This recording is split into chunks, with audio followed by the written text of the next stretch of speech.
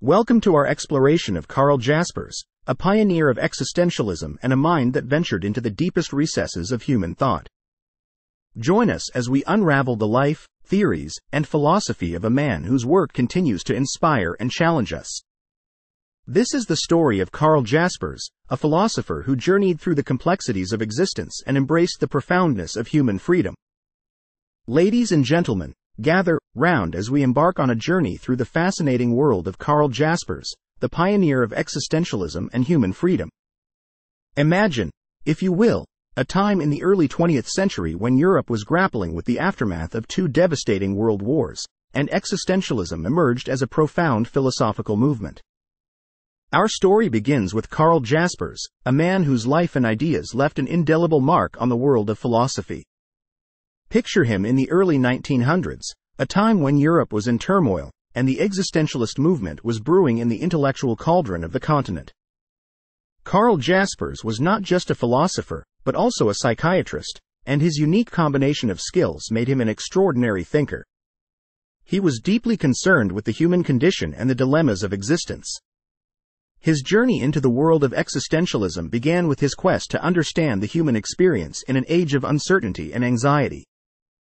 Now, let me transport you to a lecture hall in Heidelberg, Germany, where Jaspers, with his charismatic presence, is about to deliver a lecture that would shape the course of existentialism. He stood there, in his tweed jacket and spectacles, exuding a quiet intensity that would captivate his audience. Jaspers introduced a concept that would become central to existentialism: existence. He argued that we are beings who must confront our own existence, with all its limitations and uncertainties.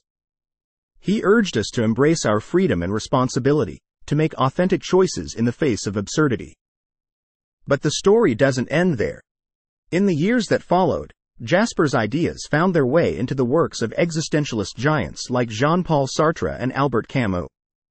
The existentialist movement, with Jaspers as one of its pioneers, would go on to explore the depths of human existence and the pursuit of meaning in an absurd world. Karl Jaspers' legacy is not only about philosophical concepts but also about a profound commitment to human freedom. He believed that, in spite of the chaos and uncertainty of the world, we have the power to shape our destinies and find meaning in our lives. Imagine traveling back to Heidelberg, where Jaspers taught and conducted his groundbreaking work. He wasn't just a philosopher but also a respected psychiatrist. One day, while working in a psychiatric hospital, Jaspers had a transformative experience that would shape his philosophical journey. Picture a young Jaspers in a dimly lit room, speaking to a patient who was suffering from severe delusions. Instead of dismissing the patient's experiences as mere pathology, Jaspers recognized the importance of understanding the patient's subjective world. He saw that delusions, while irrational, were a part of the patient's subjective reality. This experience led to Jaspers developing the concept of primary and secondary delusions. He distinguished between delusions that are rooted in a person's unique subjective experience and those that are shared in a broader social context. This marked a significant shift in psychiatric thinking, emphasizing the need to understand the patient's perspective. As Jaspers delved deeper into philosophy, he explored the nature of human communication. He believed that genuine communication could only occur when individuals engage in existential communication, where they reveal their innermost thoughts and feelings, transcending the barriers of social roles and conventions. In a world often plagued by shallow interactions, Jaspers' emphasis on authentic communication remains a relevant and challenging idea. Now, let's journey to Jaspers' exploration of the axial age. He introduced this concept to describe a pivotal period in history, roughly between 800 and 200 BCE, when major intellectual and religious developments occurred in various civilizations.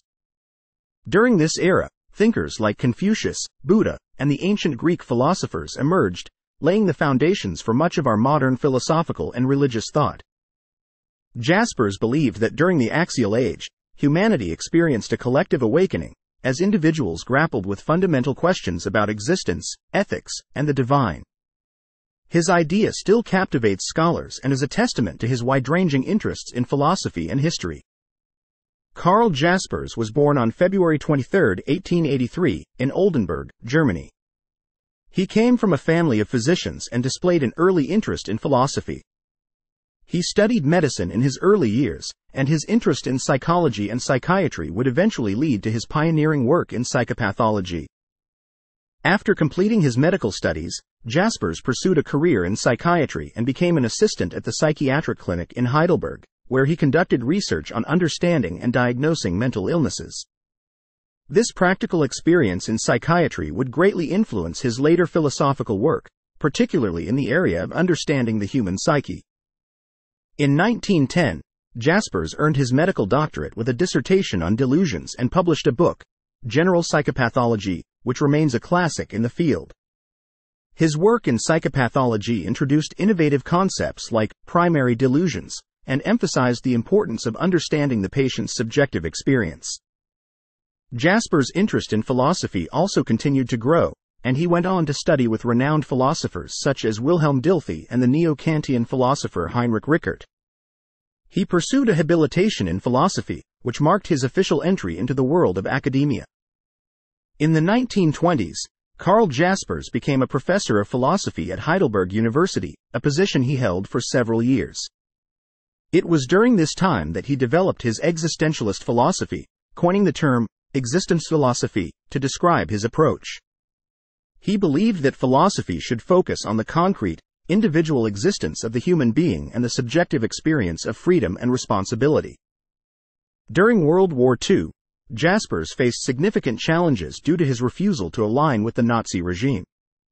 His works were banned in Germany, and he was removed from his position at Heidelberg University. After the war, he was reinstated and continued his academic career. Jaspers' philosophical works include Psychology of Worldviews and Philosophical Faith and Revelation. He also explored the concept of the philosophical faith that underpins his existentialism. His ideas on existential communication, existential guilt, and the limits of rationality continue to influence contemporary philosophy. Karl Jaspers wrote numerous books throughout his career, covering a wide range of philosophical, psychiatric, and existential topics. Some of his most influential and notable books include Psychology of Worldviews, 1919. In this work, Jaspers explored the concept of Weltanschauung, which translates to worldview. He examined how individuals construct their worldviews and how these worldviews shape their understanding of reality and existence. General Psychopathology, Allgemeine Psychopathology, 1913. This book is considered one of Jaspers' most significant contributions to psychiatry and psychopathology. He introduced innovative ideas, including the distinction between understanding and explaining mental illnesses, and the concept of primary delusions. It remains a foundational text in the field of psychiatry. Philosophy, 1932. In this book, Jaspers provided an overview of his philosophical approach and explored the relationship between philosophy, science, and psychology. He discussed the significance of philosophy as a way of addressing fundamental questions about human existence. The perennial scope of philosophy, Die geistige Situation der Zeit, 1933. Jaspers examined the intellectual climate of his time, addressing the challenges and opportunities for philosophy in the face of political and social upheaval. Reason and Existence, 1955. This book delves into Jaspers' ideas on existentialism and the human experience. He discusses the tension between reason and existential freedom, emphasizing the importance of individual choice and responsibility. The Origin and Goal of History, Der Ursprung und das Ziel der Geschichte, 1949. In this work, Jaspers introduced the concept of the axial age to describe a pivotal period in human history when major intellectual and religious developments occurred in various civilizations. He argued that this era laid the foundation for many philosophical and religious traditions. Truth and Symbol, Wahrheit und Symbol, 1947. Jaspers explored the nature of truth, symbolism, and language in this book. He examined how language can be both a tool for communication and a barrier to authentic understanding. Way to Wisdom. An Introduction to Philosophy, 1951. In this accessible introduction to philosophy, Jaspers presented key philosophical concepts and ideas in a way that is approachable to a broad audience. Karl Jaspers had a multifaceted career, starting with his early life and education. Here's more information about his early life and career. Early life and education. Birth and family. Karl Jaspers was born on February 23, 1883, in Oldenburg, Germany. He came from a family of physicians, and his father was a noted psychiatrist. His upbringing in a family with a medical background likely influenced his early interest in medicine and psychology.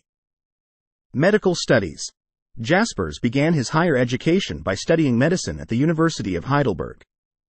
During his medical studies, he became interested in the field of psychology and psychiatry, which would later shape his career. Psychiatry and early work. After completing his medical studies, Jaspers started his career in psychiatry. He worked as an assistant at the psychiatric clinic at Heidelberg.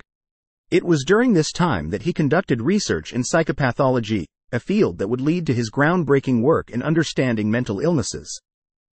Academic career. Habilitation in philosophy. Jaspers pursued his academic interests in philosophy alongside his medical career. He completed his habilitation in philosophy, which is a qualification required to teach at the university level. This marked his formal entry into the world of academia. Professor of philosophy. In 1921, Jaspers was appointed as a professor of philosophy at the University of Heidelberg, where he would make significant contributions to the field of existentialism and philosophy. His time at Heidelberg was marked by the development of his existentialist ideas. Nazi era and reinstatement. During World War II, Jaspers faced challenges due to his refusal to align with the Nazi regime. His works were banned in Germany, and he was removed from his position at Heidelberg University. However, after the war, he was reinstated and continued his academic career. Karl Jaspers' career was characterized by his dual roles as a philosopher and a psychiatrist. He made groundbreaking contributions to the field of psychopathology, introduced innovative concepts in philosophy, and played a crucial role in the development of existentialist thought.